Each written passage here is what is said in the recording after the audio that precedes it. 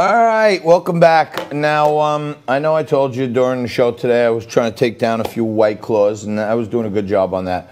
But every so often we're in the Corona Bunker Studios here in my house in Staten Island, New York, and the ice cream man comes down the street, sometimes just after 2, and I often offer to buy Jess and Nico a cone or shake or something. Nico's watching his figure, so the ice cream man came a little early today, and I thought, in consideration of everything that's going on out there with the racial inharmony and the division in the country, I think I did my part today by ordering a vanilla and chocolate mix to show unity amongst everyone. So I got the double cone with the mix, a little ebony and ivory. You know, it means something. You know, I typically like chocolate with chocolate sprinkles. So you got a double chocolate with the chocolate dip and the chocolate sprinkles on top. But today, to try to stand in solidarity for racial unity and equality, I got the vanilla chocolate mix double cone. Now, we did not mix it up today. We didn't have a Democrat and a Republican, but David Eisenbach did join us. He's a professor at Columbia University, and he's also a presidential historian. We talked about Teddy Roosevelt. This is a white president who did so many great things, but apparently that's a problem. And Janet's on there, Janet Mederick. Janet, I met one of George Santos's good friends, Erin, yesterday. She's going to come on the show and talk about animal farming. She's like a big vegan and stuff. She says there's a big story I need to know about. And I told her I need George Santos back on the show again, so that hopefully that's coming. Leanne Colacurto is there, Susan Rochester Zucconi.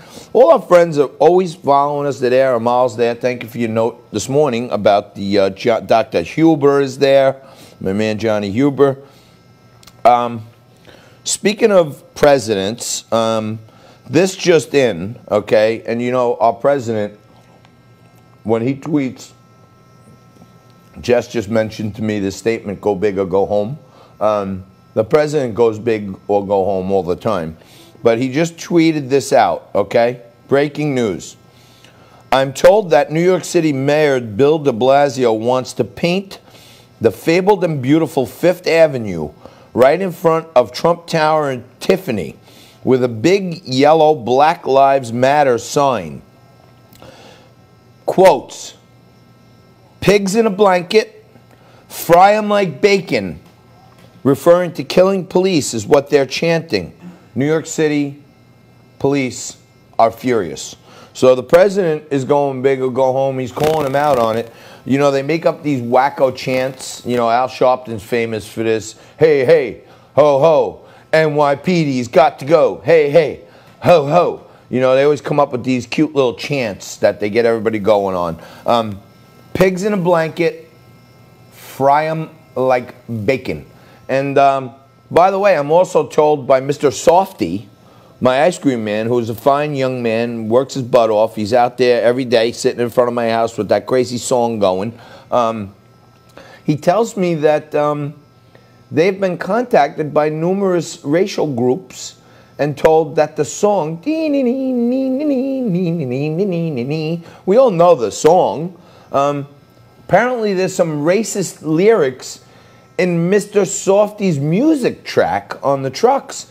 And he told me that he has to order a new song. And we, you know, like we have to reprogram ourselves to know. I'm like Pavlov's dog. I hear that song from like 2 miles away and I'm trying to track down a snow cone or a double cone or something out there. But even add Mr. Softee to the list of members of our food family who have been seriously damaged or killed by this new movement for racial unity. Mr. Softee's song, Gone, like Gone with the Wind. Great news out of the Supreme Court today. Now, Trump was tweeting last week how, you know, maybe the Supreme Court doesn't like him anymore because they voted against a couple of measures that he was for. There's a headline out now, Supreme Court eases path to deport asylum seekers, and the court rules that expedited removal processes comply with the Constitution And non-citizens apprehended near the border can be removed without court review, which that's a huge win, okay? Not nearly as big a win as the ice cream man showing up right before I'm about to go play golf, because, I mean, if you're going to have a double bacon cheese for breakfast, 4 black cherry White Claws during lunch, and then, you know, a vanilla chocolate twist double cone, I'm not that healthy, folks, so who knows how long I can make it. But I will tell you this. This is great news for our president, because a lot of these people say they're seeking asylum. They're really not in danger in their home country. They're just trying to get into the U.S. And under Barack Obama's administration with the catch and release program, they give them a ticket, release them into the U.S. and say, come back for court in a couple of months. Those people never show up for their return date. And they're fugitives, but we don't have enough, you know, ICE agents to go out there and track them all down. This is a wonderful development, and the Supreme Court has time and time stood along with our president on immigration law.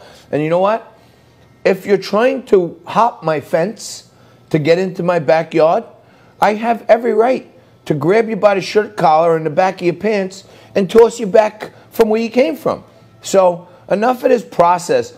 People who are American citizens have the right to due process, not criminal aliens who are breaking into our country. They don't get afforded the same rights and freedoms that us lowly citizens get. It's just bullcrap. And thank God the Supreme Court, while they shot down the president on a couple things recently, I agree with them on the transgender stuff.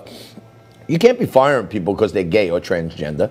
And the court made a great decision there. And now the court made another great decision. You're breaking into the country, you're a criminal, you're illegal, the country can throw you out. And they made it a lot easier to deport people. So that's good news.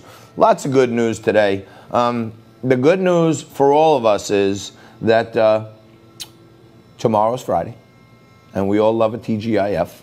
And we're going to wrap up the week in spectacular fashion. I am now going to head to the golf course. I'm going to meet Fitzy and Danny V and Burke, and I'm going to whoop some butt. And I'm going to be right back here tomorrow, same bat time, same bat channel.